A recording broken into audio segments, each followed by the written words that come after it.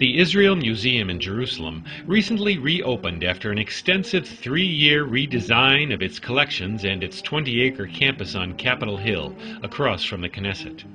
From its start in 1965, the museum has strived to show the strong connections between its 3 main wings: archaeology, fine arts, and Jewish art and life. And over the last 3 years, in a way, to my amazement, we have accomplished here a transformative change to the museum, which we hope has actually brought out the potential of its original vision. And how would Snyder describe what makes the museum, Israel's preeminent cultural institution, so unique? At the heart of Israel, at the center of the universe, there's something very special about coming here to see not just the culture of the region from the beginning of time to today, but the rest of world culture, all synthesized together in a place which is really meant to be about intercultural connection. The renovation has doubled the museum's gallery space, which now shows about 8,000 objects out of its total collection of 500,000. These 8,000 key objects take the visitor on a unique journey through time.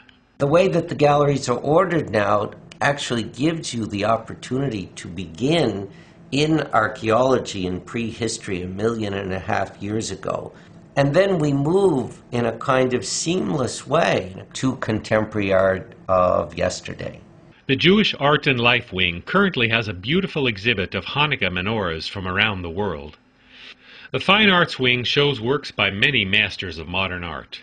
Of course, it also showcases the work of Israeli artists, who Snyder says no longer feel beholden to being, quote, Israeli artists, but to express themselves in a more global way. What's happened in the last 10 or 12 years is that after passing the age of 50, it seemed that Israel had reached a certain age and artists could disconnect themselves from the immediacy of that history, begin to be a little more reflective about that history, take themselves a little less seriously, and really become quite active on the international landscape. 2 world-class artists were invited to make site-specific objects, especially for the museum. Anish Kapoor, who was born in India but whose mother is Jewish, made a sculpture which uniquely uses the special light of the Capitol Hill top.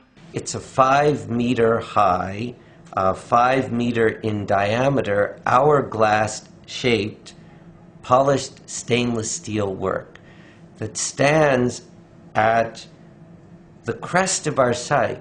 It's called Turning the World Upside Down Jerusalem, because in fact what the work does is exactly that. As you approach it, it inverts the Jerusalem sky, which is straight ahead of you, and the built landscape of the museum and what surrounds it above you. The second work, by Icelandic artist Ólafur Eliasson, is a painting that also embraces the properties of light. He created a painting that's more than 50 feet long that actually consists of over 300 paintings, each approximately 2 inches wide, each reflecting the next gradation of color in the spectrum that the human eye can perceive and that can be ground in oil pigment. Maybe more than in most other urban museums around the world, Snyder wants his visitors' experience to include, inside and outside the museum, an experience of beauty. To come to a place where you feel the power of beauty is something quite important. This is Harvey Stein reporting from Jerusalem.